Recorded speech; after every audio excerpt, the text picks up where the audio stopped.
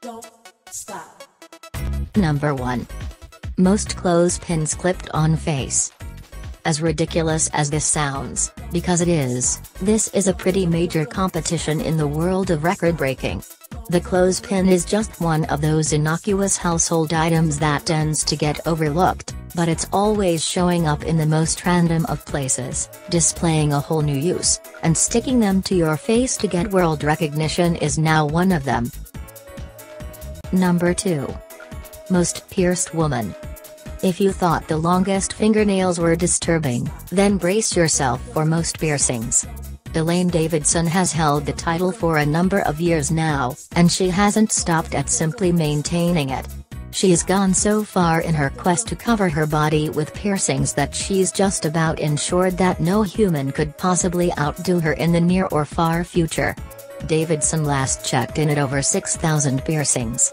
She's literally covered her entire body in them, with the largest single concentration being her genitalia, which we can only guess is a bad thing for any would-be suitor. Think you're hardcore with that, Prince Albert? Think again. Number 3. Heaviest weight pulled with eye sockets.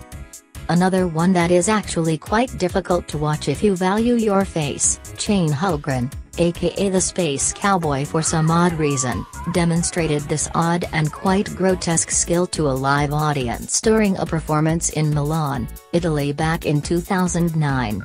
The man pulled a cart weighing 907 pounds using hooks and his eye sockets.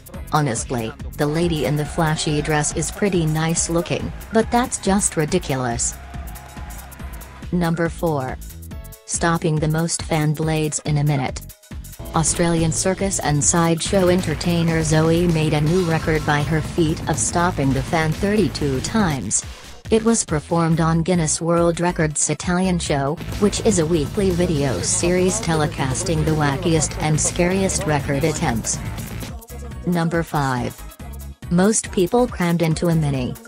We all remember the old cram a ridiculous amount of people into a VW Beetle gag, and clown cars are still much loved to this day, but when Guinness gets involved things tend to get serious. This competition is no different, as there has been a fierce battle for domination of this title for a number of years now. The rules are rigid, and the payout is minimal, but when we get to watch 23 girls, and one guy, from the New Zealand All-Star cheerleading team cram themselves into a Mini, we're nothing but happy. We imagine the gearshift feels the same way,